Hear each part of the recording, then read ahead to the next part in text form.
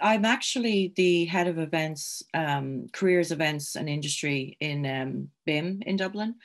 And so I'm very, I actually instigate all of the gigs and the festivals and, recording and master classes, all of that kind of stuff at BIM and in Dublin. And Dave Reed, obviously, in his role in First Fortnight, but also his role managing bands and his role for Choice Music Prize, we obviously came in contact with each other in that respect. But also, I would invite people in to do one-on-one meetings with students, and I invite a lot of different people from across the industry in to meet students at BIM and get different perspectives from people who are working in the industry. And I invited Dave in to meet in that capacity, to meet with students. But also, once we kind of got talking to each other, it became very clear that we were very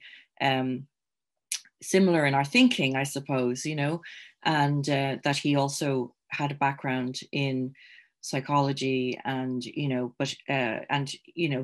even all the work he's been doing, obviously, with First Fortnight, I felt was very important.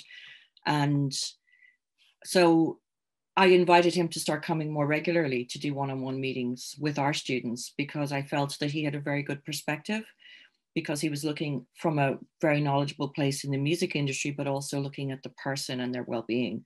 So his advice could be really productive and really strong for our students. And so he spent several years coming into BIM every week.